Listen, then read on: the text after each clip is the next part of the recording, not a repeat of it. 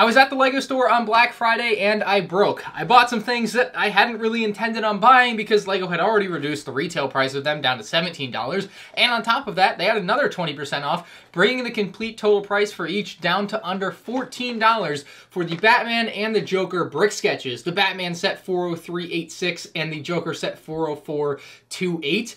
Why are they so far away set number-wise? I don't know. The Batman includes 115 pieces, and the Joker includes 170 pieces. So if you're looking strictly for price per piece, I guess the Joker is the way to go. As far as packaging for these two models, I find it a little bit odd that they don't use the same color. Obviously, purple does suit the Joker, but does dark blue really suit Batman? I feel like black would be better, or at least very, very dark gray. I only work in black, and sometimes very, very dark gray. We're gonna open these up and take a look at what each set is gonna be getting you for your $13.60, but $17 is probably what you're gonna end up paying as far as retail price goes. Now, the unboxing experience for these should be pretty standard. You're not gonna get anything special out of these. I've already gotten the Star Wars ones, and I actually wasn't planning on buying these, like I said, but again, it was kind of too good of a price to pass up for me at under $14. It just felt like the right price for these versus the original. When these originally came out back in the summer, they were retailing for $20, which was expensive. So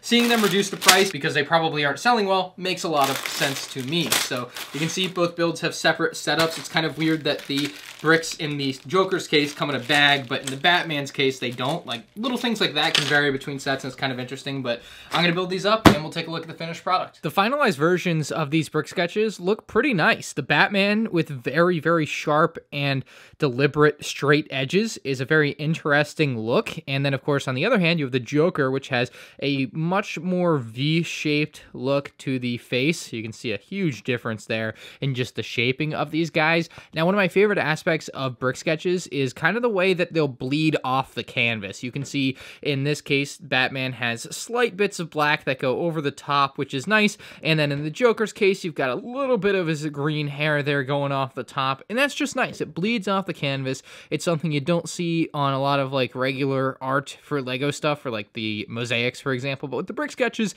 they get a little bit off the canvas, and I think that looks really nice. Now, Batman with his black and yellow scheme is the perfect color scheme, and they do a pretty spot-on job recreating Batman with a bit of artistic funk, which is what you kind of want from something like this. You're not going for a perfect picture of Batman. If you wanted that, you would buy a perfect picture of Batman. The Joker is stylized quite a bit as well, looks very cartoonish, and I love the way his eyes look. They actually look pretty menacing depending on which angle you look at, and they are just small dots on a circular tile, so that works out pretty well. His smile's pretty nice as well, with nice teeth, and of course the bow tie and his purple suit shown off at the bottom. Now, both builds will of course come with a little thing to stand the frame up, and you can also push it on in to lay it down, or if you just want it flat up against a wall like that, you can certainly do so with either of them. That's not going to be a problem in either case. The thing with the Joker is, though, the purple jacket does have little pieces that kind of go down below the bottom of the canvas, so it actually ends up at a slight angle, and you can see much easier with the Batman next to it that it is slightly leaning back. So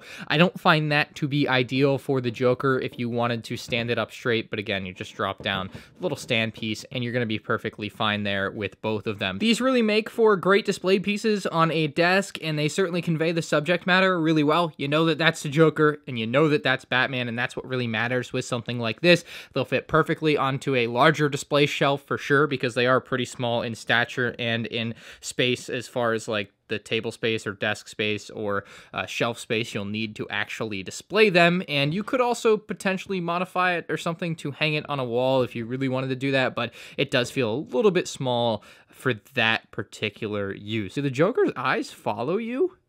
That's a little bit of an effect there, huh? Don't pay more than you have to for these. These are nice, but they are not $20 nice like LEGO originally tried to sell them for, and they are maybe $17 nice like LEGO is currently selling them for, but ultimately $13.59 is the price I would go for, and that's when LEGO puts them at 20% off on sale. So if you can find them for that, that's the way to go. These are currently not sold at any other retailer, so you're really beholden to LEGO and their particular sales, which admittedly don't happen often. So let me know what you think about these in the comments section below. If you're new to the channel, make sure you hit the subscribe button, and I'll see you in the next one. Peace out.